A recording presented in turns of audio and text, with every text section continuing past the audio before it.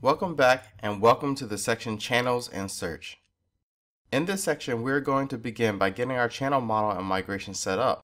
After running our channel migration, we are going to set up our channel settings page so that we can update our channel's name, slug, and description. We'll then move on to uploading our cover and avatar image. Then we'll finish up by getting our search functionality set up and building out our search component. Let's get started by getting our channel model and migration set up. In this video, we're going to start by building out our channel model. Then we'll build out our channel migration. Then finally, we'll run our migration to add our channel table to the database. So let's start by generating our model and migration. Now that that's done, let's open our migration file and lay out the fields that we need. Here, we already get our increments table that allows us to auto increment our ID as well as our timestamps. We will need to add the following tables. So here we'll have our user ID so that this channel can belong to a user.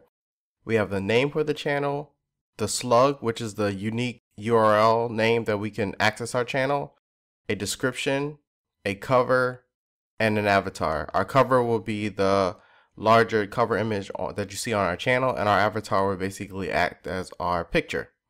You see that our description is nullable as well as our cover and avatar. This is because when we first create a channel, we won't have any of these fields available to us. You'll see description, cover, and avatar are nullable because when we initially create our channels, these fields will not be populated.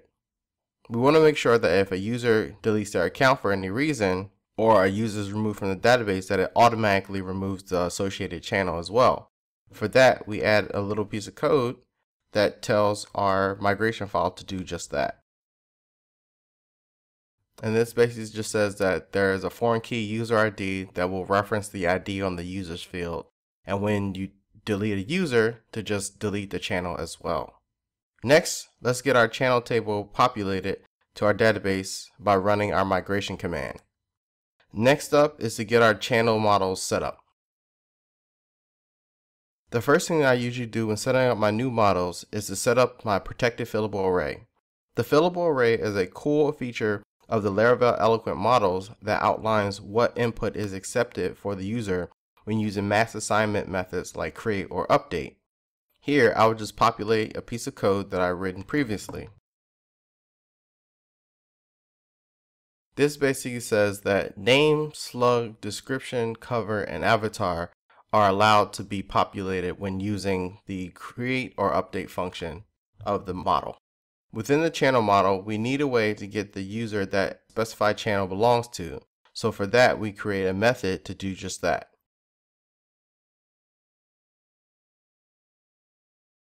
This function is part of one of Laravel's Eloquent model's built-in features, which is relationships. And it basically just says that this specific channel or any specific channel that you're using belongs to a user, and that's connected to the user model as well. Since we want to use slugs to access our channels, we are going to be using route model binding. We will need to create a method telling our model to use the slug as a key rather than our ID to look up the channel details.